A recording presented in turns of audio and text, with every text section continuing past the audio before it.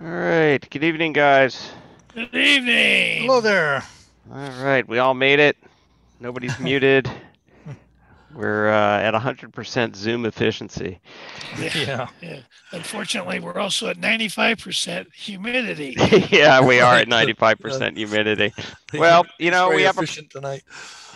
program anyway for everyone. Yeah, if you're wondering what we're talking about, and you were looking out the window and you live here in the Bay Area, you were probably thinking, "Oh, what a great night for virtual telescope viewing." And yeah, all of those things are true, except it is really humid today, and you probably noticed it if you were outside. And no exception here at the Chabot Space and Science Center, where our humidity is now 10% above the limit that we've imposed on opening the roof of the telescope. So you can see behind me is our 36-inch research reflector, fondly known as Nellie, and that is the telescope we use when we are able to open the dome and show you live views of the sky. But tonight we've got other programs. But before we get started, I do want to remind everyone that the Chabot Space and Science Center is closed and will be reopening in the fall. In the meantime, it's only available for special events, and it's going to take a little bit of time to ramp up for public access on Friday and Saturday nights again. But anyhow, we're going to keep you informed here on what the status is of our calendar and what the exact dates of our reopening will be. In the meantime, we appreciate your donations. If you're on Facebook, you'll notice that there's a fat donate button somewhere on your screen. And if you're so inclined, we would appreciate any donation you can make. I also want to thank Fremont Bank, who has been incredibly generous over the last year and a half with donations to Chabot and are the sponsors of this virtual telescope program. So big hand to Fremont Bank and thanks from Yeah, all and of if you're us. not on Facebook, you can also go to the Chabot Space and Science Center website. Ah, That's chabotspace.org, and you'll see a donate button at the top of the page there. thank you. That works too. Yeah, thank you. Sometimes I'm a little bit Facebook centric and I forget that there's other people out there. All right, we've got something special tonight. Something that's usually done as a different program, but we're combining it with the virtual telescope program tonight. So, Gerald, why don't you tell everyone what it is we're going to be doing? And All right. yeah. So every month we do a program. We normally do it on Friday nights called The Sky This Month. And it's a little video that tells you a little bit about the constellations that are in the sky each month and a little bit of background about that. It's narrated, produced, and often narrated by Don Saito, who is a longtime Chabot volunteer, and he's pretty good with doing that editing stuff. So, without further ado, I'm going to go ahead and share my screen and see if I can find that video. And let's see, computer sound. Yes, all right. And I think we got it. There we go. Okay, so here is Don Saito and the Sky Tonight. Greetings, fellow Earthlings! With the COVID-19 pandemic winding down, we still are looking forward to being able to meet in person inside our amazing Zeiss Planetarium at the Chabot Space and Science Center. We will be open to the public in 6 months from now, November 2021. Until then, we can always use Nature's Planetarium, also known as the real sky, to step outside, tilt our heads back, and see at least some of the amazing things I'll be pointing out for you tonight. I am, of course, talking about the constellations. There are people, animals, and objects up in the night sky. They've been there for millennia, but most people are unaware of them as they glide by unnoticed, right over our heads every clear night. Tonight, let us explore these objects and characters and let them become our friends and familiars, just as the ancients did. To start, let's consider the reason we don't see all the constellations at once.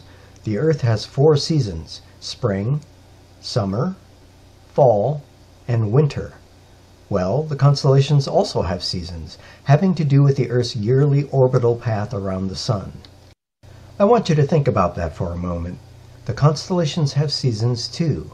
Just realizing this fully can help make knowing the constellations easier. We can only see stars by looking away from the Sun at night, which changes our view of the stars as the Earth makes its orbit around the Sun throughout the year. Unfortunately, unless you're at a good dark sky site, and if the moon isn't too bright, most constellations will be somewhat hard to see fully. But most constellations have at least a few bright stars to help identify them, and the better your viewing location, the more you'll be able to see.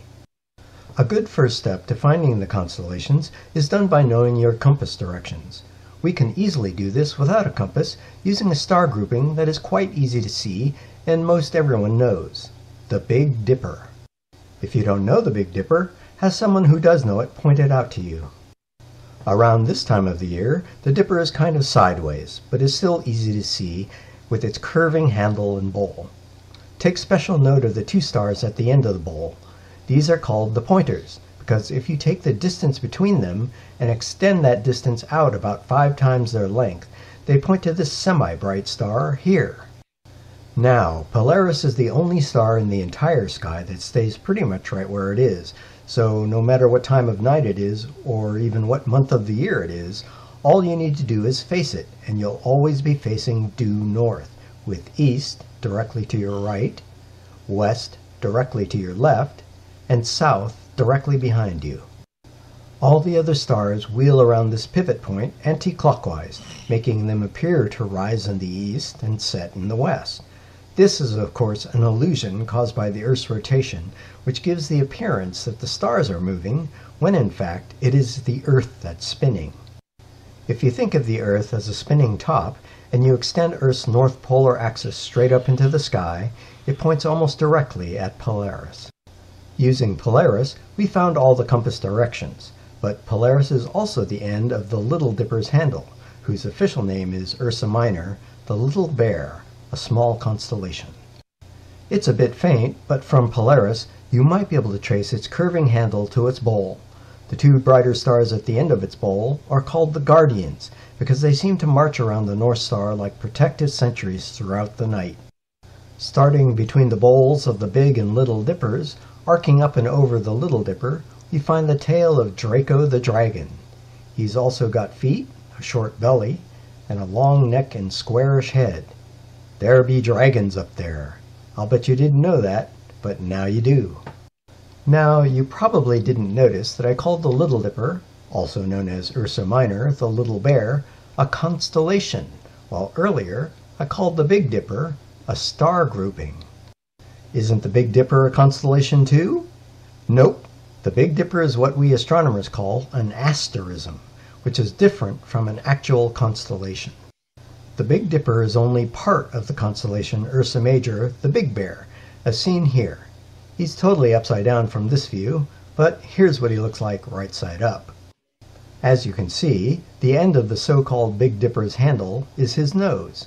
The Dipper's curving handle is the back of his neck, and the Dipper's bowl is like a saddle on the bear's back. Got it? Good. To continue, let's turn our view to the south, like so.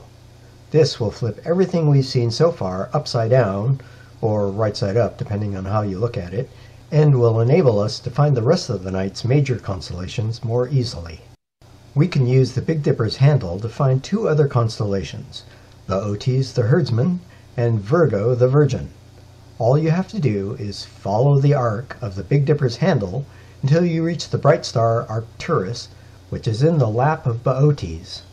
If you saw his name spelled out, you'd want to pronounce it Booties, but it's Boötes. He's got a big head, a cap, a body in a sitting position with a leg and foot, and his pipe. A simple shepherd smoking his pipe while watching over his flock. And to find the next constellation, just continue that arc in order to speed on to Spica, which happens to be part of Virgo, the Virgin. So follow the arc to Arcturus, and then speed on to Spica. How nice. Virgo is our first zodiacal constellation for June. There are several other zodiacal constellations up at this time of the year, but they're so faint I'm afraid pointing them out would be wasted effort, so I won't. Most of Virgo's stars are pretty faint, and her overall shape is pretty rough as an approximation of a woman lying down, but she has a head, one arm pointing up, a body, two legs, and of course her shiny rump star, which is Spica. Arcing above the southern horizon is a kind of invisible line where all the zodiacal constellations can be found. This line is called the ecliptic, and is also where the sun, moon, and planets move along. This is why the zodiacal constellations were so significant to astrologers. Not that astronomy scientists believe in the pseudoscience of astrology, most don't, but astrologers were some of history's first astronomers, and for their early work we are in their debt. To the right or west of Virgo, we have our other worthy zodiacal constellation, Leo the Lion. He's got a head, neck with mane, body, legs, and tail. Located in his front foot, Leo's brightest star is called Regulus, which is the 22nd brightest star in the sky. He's heading toward the west, and by next month will be pretty much impossible to see, so see him while you can, before he's lost to the sun's glare. Going back to Boötes, the herdsman, just behind his head is a pretty little constellation, Corona Borealis, the northern crown, with a semi-bright jewel in the middle, Gemma. Using the tips of the northern crown as pointers, we find the keystone of Hercules, an asterism that is his head, with the rest of his body, limbs, and club seen thusly. Trailing behind Hercules, we see Lyra, the lyre, which is a small Greek harp and not someone who tells untruths. It contains one of the brightest stars in the sky, Vega, the first star to show of the asterism, the summer triangle, which we will see in the early evening of next month. Or, if you can't wait, stay up until around midnight and the Earth will roll enough for you to see it now. And that's it. There are other smaller or fainter constellations out there which I encourage you to look for using a good book and maybe a pair of binoculars too. Speaking of good books, I cannot more highly recommend the book The Stars, A New Way to See Them by the author H.A. Rey, who you may know as the same author who wrote the Curious George books. Rey was a scientist who wasn't satisfied with the way modern star charts were drawn. The astroscientists were not interested in the characters, objects, or stories behind the constellations, so for convenience they just connected the brighter stars into weird geometric shapes, slapped on their Greek names, many of which would mean nothing to the common person, and left it at that. That's all fine and well for them, but for us regular folk, we're more interested in the fun stuff. If you really want to learn the constellations, get Rey's book, which can be purchased from Amazon.com for about $18. I'd also recommend getting a pair of binoculars before getting a telescope. Binoculars are cheaper and easier to use, and there are many wonderful deep sky objects that can actually be best seen with just a pair of binoculars that are noted in Rey's book. If you do want to get a telescope, ask us or research on the web how to make an informed purchase. Be warned. There are a lot of bad telescopes out there with cheap components and shaky, muddy, fuzzy views that will disappoint you every time. A good scope will inspire you and your children to a lifetime of deep space exploration and an appreciation of science and nature in general.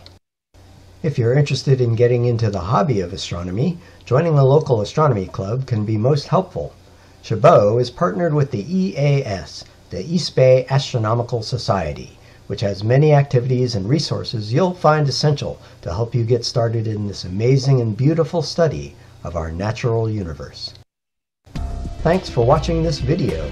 If you like this content, be sure to click the thumbs up button, subscribe to our channel, and hit the bell notification icon to find out when new content has been uploaded. This will really help our channel to grow, which would make us all very happy.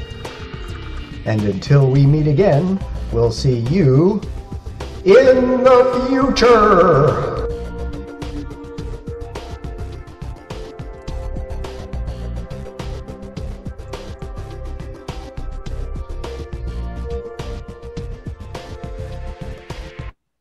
Hey, thank you, Don. Yeah, that was pretty good. I get a kick out of that every time. In the He, he future. likes that echo effect at least. Yes. He does. So anyway, that gives you an idea of some of the constellations that are up in the sky. For those of you just tuning in, the reason we're not looking through the telescope is our humidity is up around 95%, 96%, something like that, which is way too high for us to operate our telescopes. Got some fog rolling in over the bay right now, and it's probably going to work its way up here to the Chabot Space and Science Center before too long. But we will do this every week until we get good weather, and then we'll actually start operating the telescope. Could be worse. Bob says it's raining up there in Oregon, on the Oregon coast. So Richard, we had a question that came up on, I think it was on Facebook, about why we're waiting so long to open. You might want to address that a little bit more. Yes. So the question was, is the reopening of Chabot delayed until November because of the installation of the new NASA educational program? And could the Chabot Visitor Center be reopened this summer for fully vaccinated folks? Thank you. Good question, Stephen. And one of the things he mentions in there is the new NASA educational program. So some of you who are listening may know about this, but I'll bet most of you don't. The Chabot Space and Science Center is now an official NASA visitor center, and we're going to be partnering with NASA Ames for new exhibits on a fairly frequent basis. There are several of the space artifacts that are stored at NASA Ames that are going to be moved over to Chabot for display, and we're not entirely sure which ones yet. So we have a betting pool going on here on what it is that's going to be on display here at Chabot from NASA Ames. But in any case, we're going to have a lot of joint programming with NASA and new exhibits, and it takes time to install all of that stuff. Also, the center has been, closed for over a year, and certain things fall into disrepair when they're not used. So right now we've got teams going through the center, identifying what parts of the center need to be repaired. There's construction work going on in the main building to open up more space for the exhibits, and all of this takes time, and we need the time between now and the fall to get it all together for reopening to the public. It may be possible that some of our special EAS programs may open up earlier. There's been some talk about that, but nothing definitive yet. Yeah. Now that doesn't mean we're not doing anything up here. We are having some events, some rental events that we've had. They're very small scale events, weddings. We had a small Girl Scout group up here last night. So we are doing some things with our telescopes, but it's strictly the rental type events. We're not opening to the public yet. That'll come later on in the fall. We are looking forward to a members viewing night too. If you're a member of Chabot, we're hoping to get one of a couple of those maybe in the next few months set up. Yeah. I hope that answers your question. It is a complicated topic because there's a lot going on all at once right now. So we'll keep all of you informed as programs come up. Yeah, and the rules keep changing. That too is exactly. All right. So Richard, I wanted to share something here. You and I talked about it a little bit beforehand. Right now, there's a spacecraft, a lander on Mars. It's called InSight. And InSight was the space mission before the Mars 2020 space mission. So InSight was launched in 2018. And it's a spacecraft that's on the surface of Mars, but it's not a rover. It's a stationary spacecraft. And it has a couple of functions. And I'm going to share some pictures here with you just to give you an idea of what we're talking about. This is an artist's view of the InSight spacecraft on the ground in Mars. It is there for a couple purposes. One of it was to install this device here, which is a seismometer, which would allow them to record Mars quakes and even impacts on Mars and things like that. The other thing is this thing here called the mole, which the plan was that this would drive a spike deep into the ground, which they could then use to measure the temperature, the subsurface temperature. The mole has not worked out very well. It turns out the ground is a lot harder than they thought. The seismometer, though, has been put out. But this is a nice pristine view of the spacecraft, like on day one of that mission. And you see these two big panels here. These are the solar cells, which are used to power the spacecraft. Those solar cells charge batteries every day. And over time, they get dust accumulating on them. So I've got a picture here. I got to get you guys out of the way before I can move on to the next picture. I'll duck. There you go. This is an actual live image, or not a live image taken by the spacecraft. Wow. On Mars. You can see the seismometer out there. You can also see the little robot arm that it has on top of it. And you notice it's got some dust on it. And over time, because the wind does blow on Mars, you get a very fine layer of dust that builds up on the spacecraft. And it builds up on those solar panels and makes them less efficient. And so over a period of time, the amount of power that they can get out of those solar panels slowly degrades. To make matters worse, Mars's orbit is very elliptical around the sun. And right now, Mars is nearing the point where it is farthest from the sun. So it's getting even less sunlight than it would, say, when it's at what we call perihelion, which is when it's closest to the sun. So those two things are combining to result in a loss of power. It's still working, but it doesn't have quite as much power as they'd like it to have. And one of the problems is, again, all this dust that's accumulating. And you can see here, there's the current view of those solar panels. And you can see it's completely covered with dust.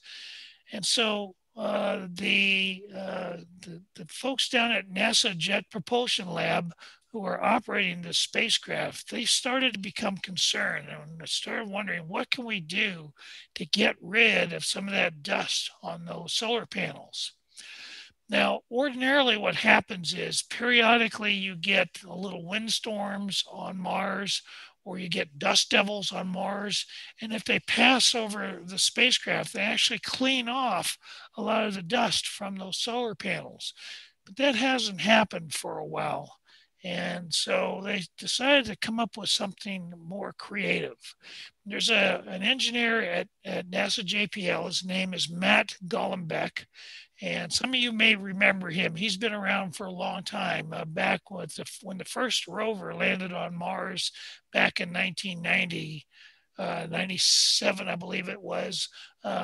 He got a lot of attention. He was interviewed quite often, and he's still around. And he came up with a really cool idea. So this is the robot arm. It has a scoop on it. The dust that's on the surface here is very, very fine. And his idea was, gee, once in a while the wind does blow. Why don't we pick up some of the dirt from the ground, which is much coarser material than that fine dust on the solar panels, hold it up and then drop that dirt in the wind so that the dirt particles blow across the surface of the solar panels, and see if that doesn't actually brush away some of that fine dust. So I've got another image here, I think. Yeah, here you go. Here's the scoop. Here's the edge of the solar panels. And what I'm going to do now is share. I'm going to stop this share, and I'm going to share the result of that concept here. Maybe I'm going to share it. There we go. Is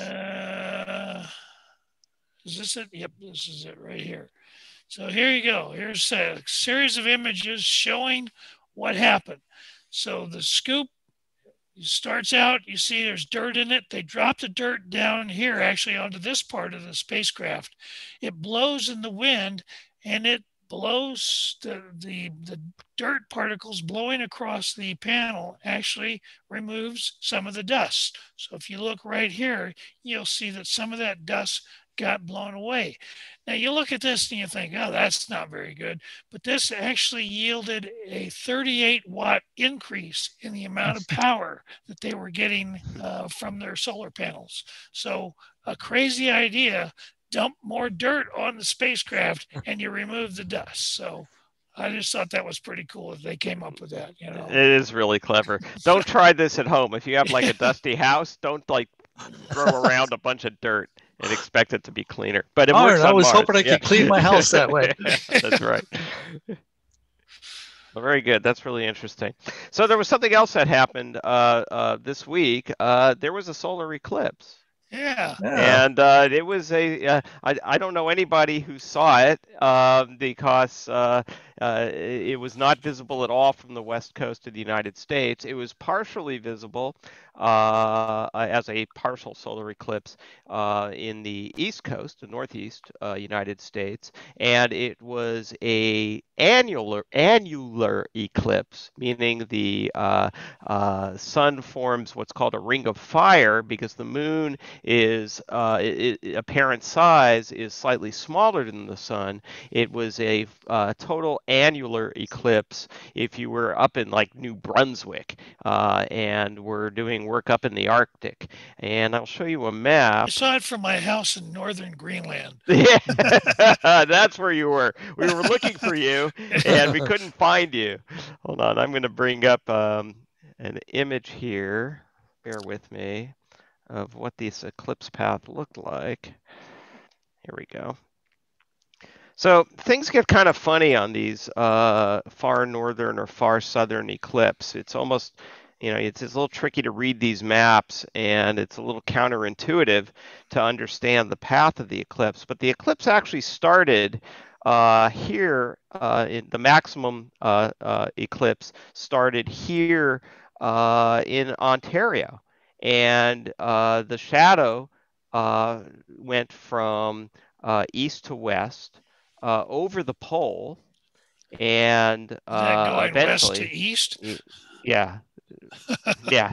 No, it's going. No, east Yeah, to west. The pole is right here.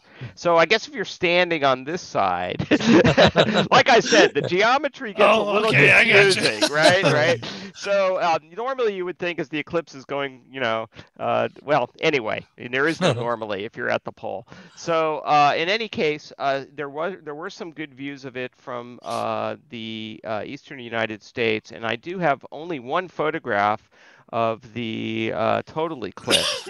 Usually when we have an eclipse, there's like a zillion photographs on the internet, right? The internet is like this massive resource of eclipse photographs, but not for this one because I guess there just aren't a lot of people photographing eclipses up in the Arctic. And so this one was a little bit harder to find images of. And give me a sec here, and I'll bring up the two that I think I can show you without getting into any copyright violations. I really don't want to get that notice from anybody. Hold on, bear with me. All right, and I will now share this. Okay, this is gives you a good idea of what an annular eclipse looks like, and this one is from a photographer named Elliot Herman, and he was able to see the full eclipse over Ontario and posted this photograph, and another photograph that has been posted by NASA. Let me see if I can get to it from here. I may have to share that one separately. So again, bear with me. I'm going to stop my share.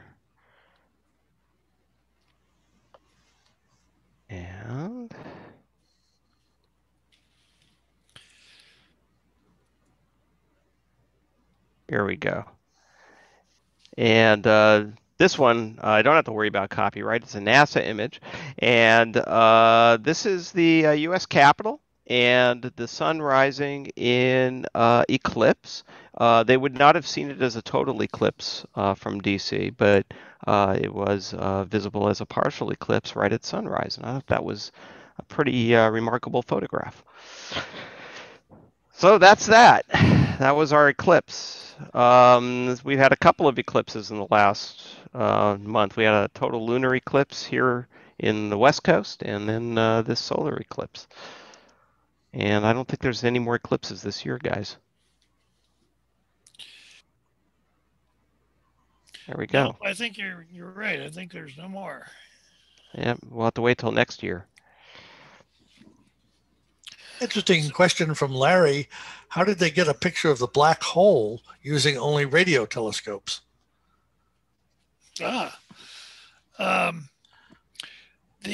gas around the black hole emits radio waves, and by combining the radio images from several different observatories around the world, they were able to get a very high resolution image. The color that you see in that photo, that famous photo of the black hole, is actually artificially generated. So what they do is they combine the radio images from all these different observatories, go through a lot of processing, and produce a fairly high resolution image of the black hole. Yeah, you could see that the image on the right is the one that he's referring to. Mm-hmm. And so, with radio telescopes, of course, you're not looking at visible light. You have to convert the data to a representation.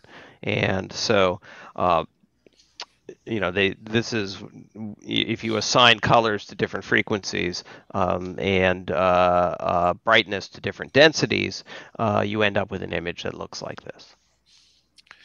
So Bob Schock mentioned something that I wanted to talk about. There's another spacecraft out there called Juno. Juno has been orbiting around Jupiter. My mind drew a blank there for a second. Yeah. Juno has been orbiting around Jupiter for quite a while, and I'm going to see if I can share this. They recently got very close to the moon Ganymede. Ganymede is the largest of Jupiter's moons. In fact, it is the largest moon in the solar system. And it was able to get some pretty close-up images of Ganymede. Ganymede is covered with kind of a dirty ice layer.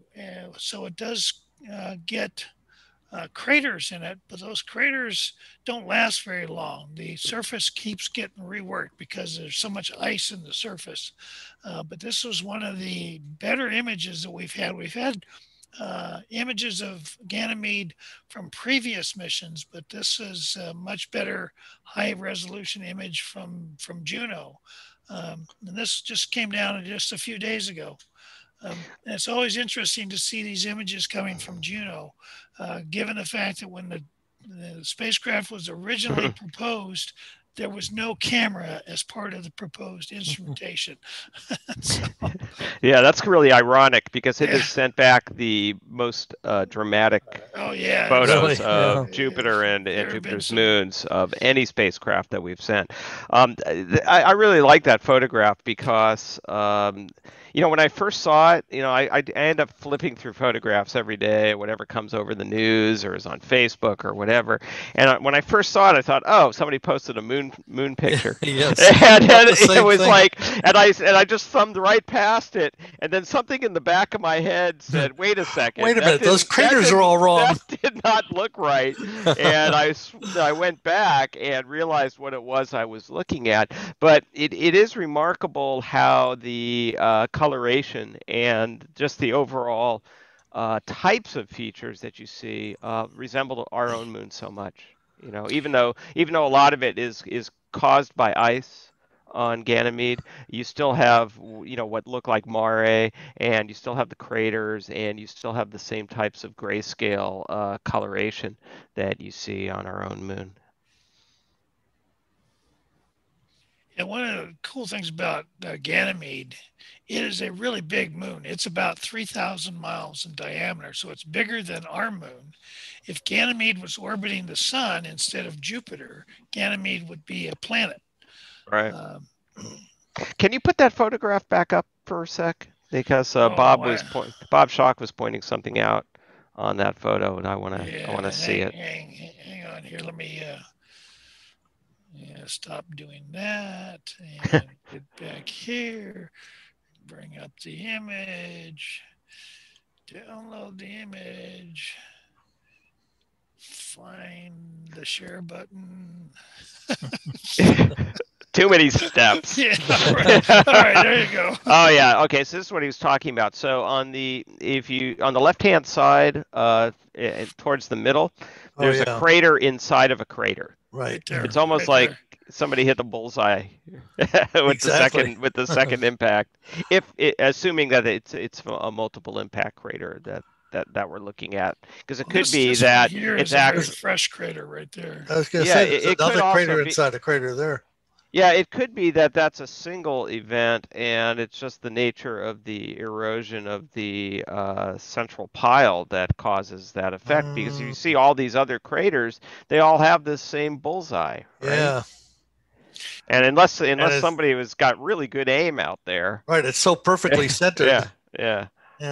That might be because again, this is a lot of ice, so it may be something to do with the fact that it's got ice and it gets those little bullseyes in the center. I mean, you can see, if you look carefully, you can see all the wrinkles in the ice here.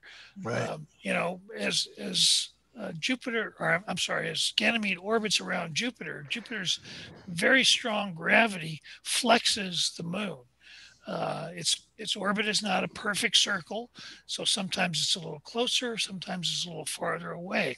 When it's closer, Jupiter's gravitational pull pulls on it a little harder, and there's actually a difference between how strong the gravity is on one side, the side facing Jupiter, versus the opposite side of the moon. So that causes Ganymede to be stretched a little bit. And then as it orbits around, it moves away from Jupiter, it relaxes a little bit. So it's constantly going through this little stretching and release, stretch and release. And that produces all these wrinkles that you see here. Really interesting. Oh, we got corrected by Bobby, who's a viewer tonight. There is one other total eclipse this year. There's a total solar eclipse over Antarctica on December 4th. So get your tickets now. Right. Yeah. I bet you we're not going to have a ton of photos from that one either. No, we probably won't. But often there are jet trips to view Antarctica solar eclipses that take off from like Buenos Aires, and you could take a plane to view the eclipse, and hopefully you get a window seat. Oh, here's an interesting question from Little V.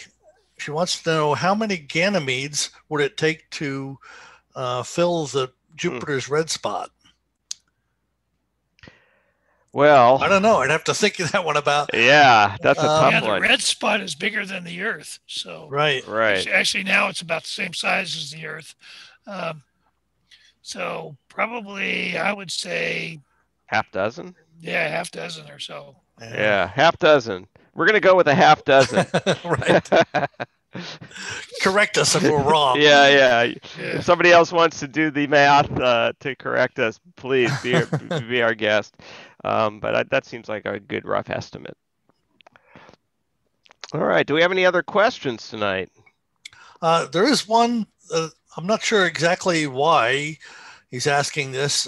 Jim asks, would you please define gas and dust? I guess there's some doubt as to exactly what kind of gas and dust we're talking about. Yeah, gas is individual molecules or atoms drifting around. Dust is where you take those molecules and atoms and you combine them together to create a particle. And so that's a dust particle. So if you imagine, for example, carbon dioxide gas. Carbon dioxide is a molecule. It's two oxygen atoms connected to a carbon atom.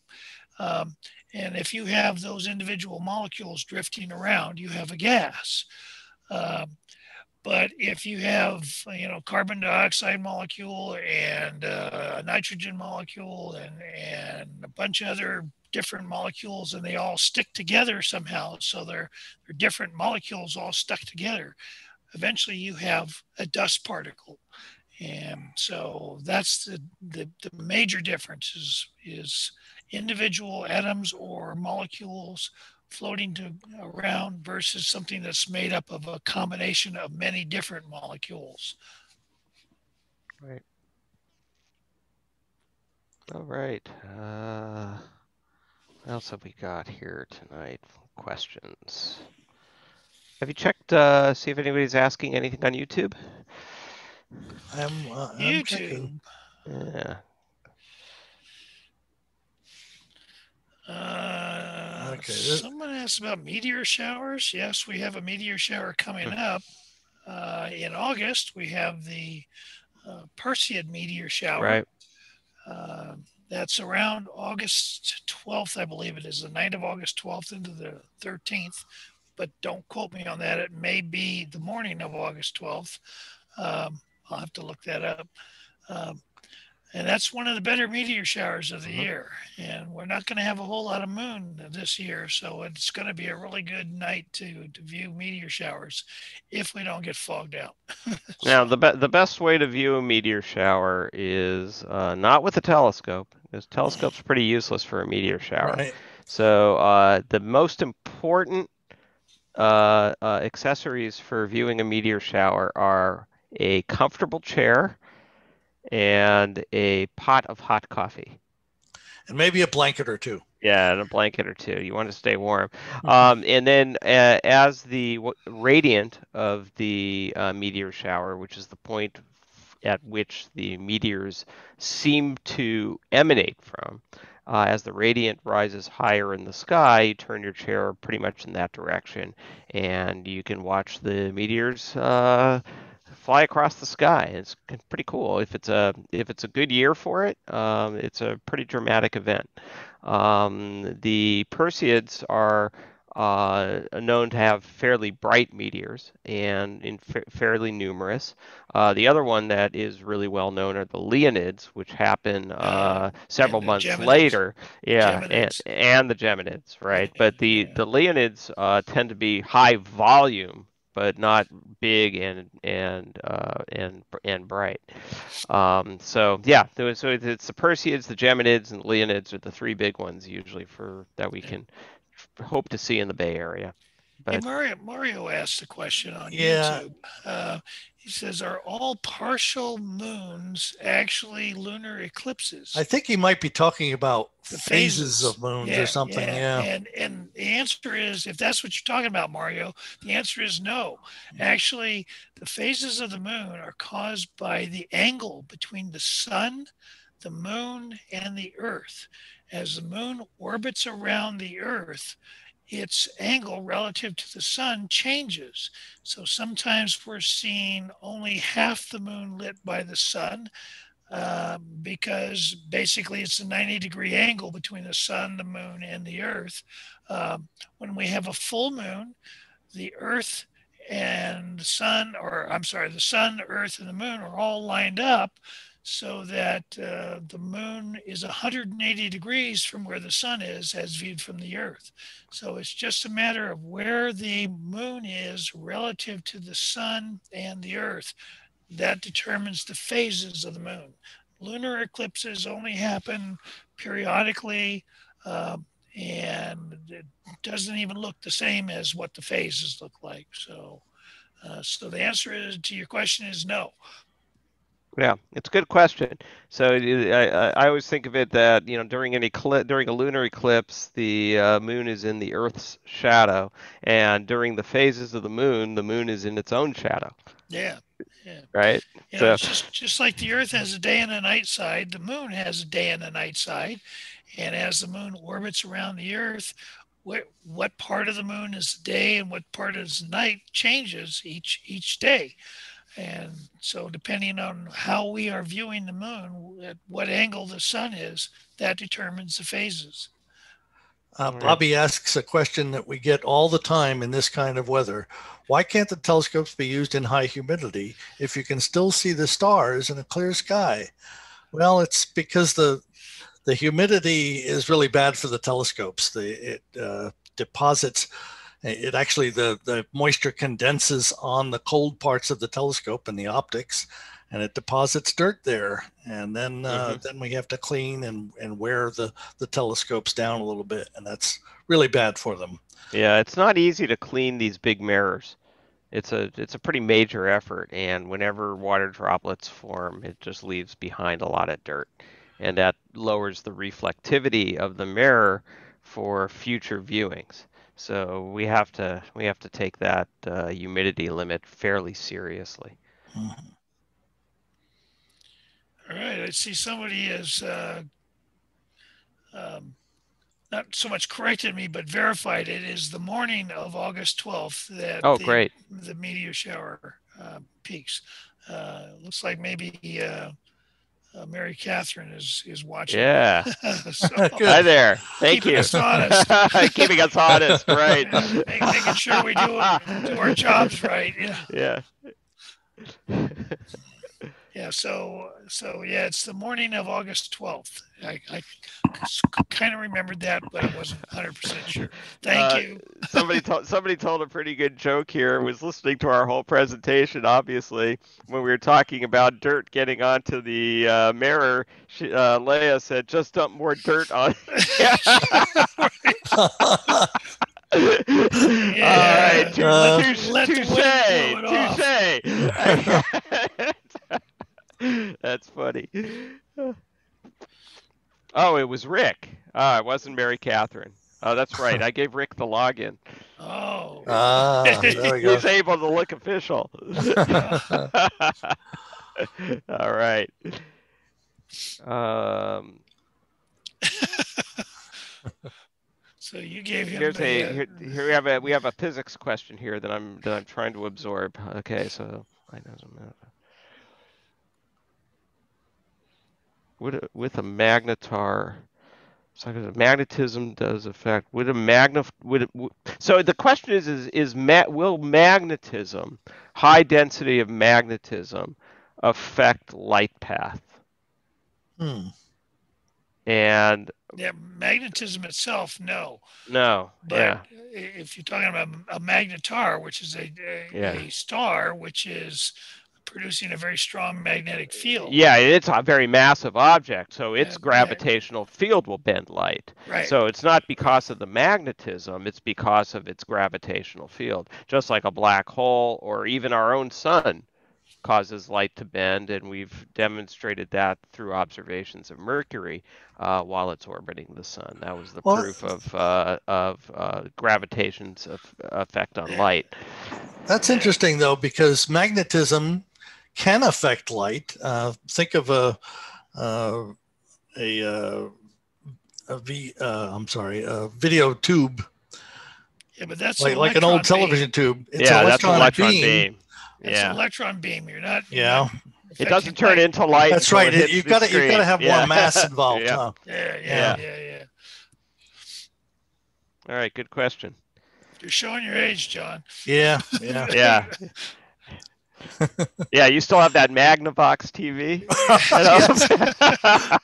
It's a whopping Yeah, 23-inch yeah, yeah, television. yeah, 550 lines per inch. yeah, yeah. Yeah, those were the days.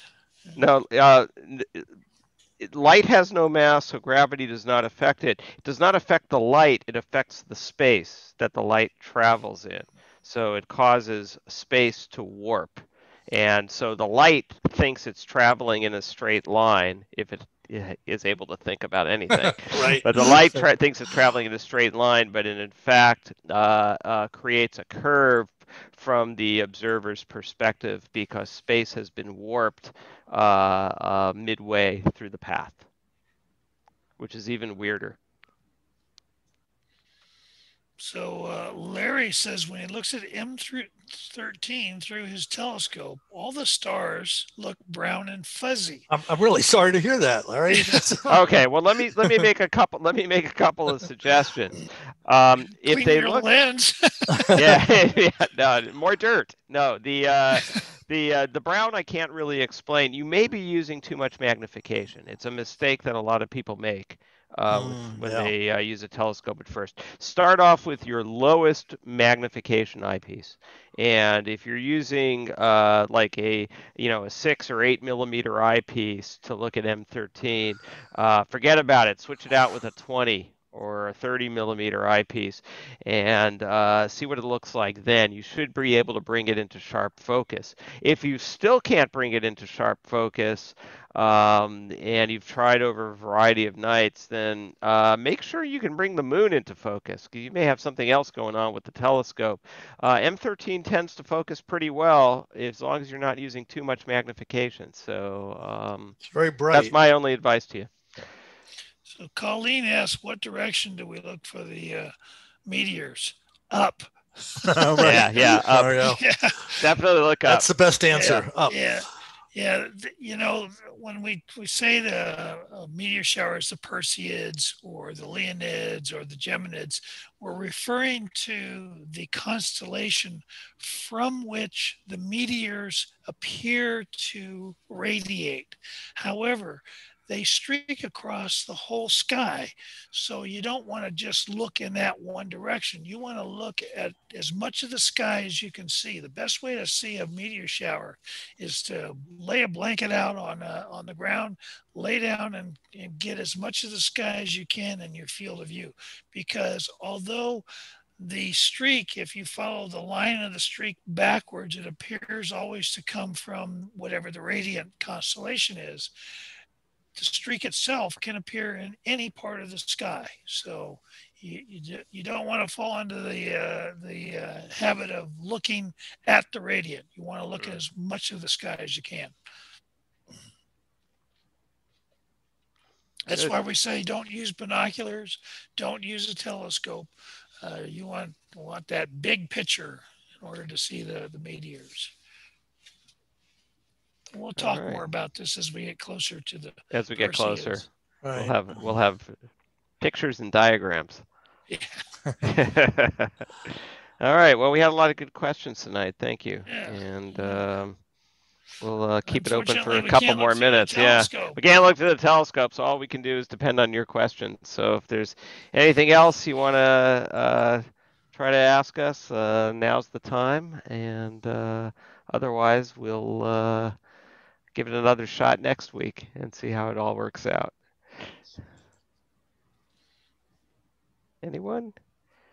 All right. Yeah, well, Bob suggests on try focusing during the daytime. Yeah. And make sure that you're on a faraway object. Yeah. Yeah, it's got to be a very distant. But it's got to be a real faraway object, because sometimes focus problems don't reveal themselves until you are focusing near infinity. Yeah, like you said, the moon is a good target there. It's far always. enough away. All right. Well, I think that's it for tonight, guys. Yeah. Oh, looks like it is.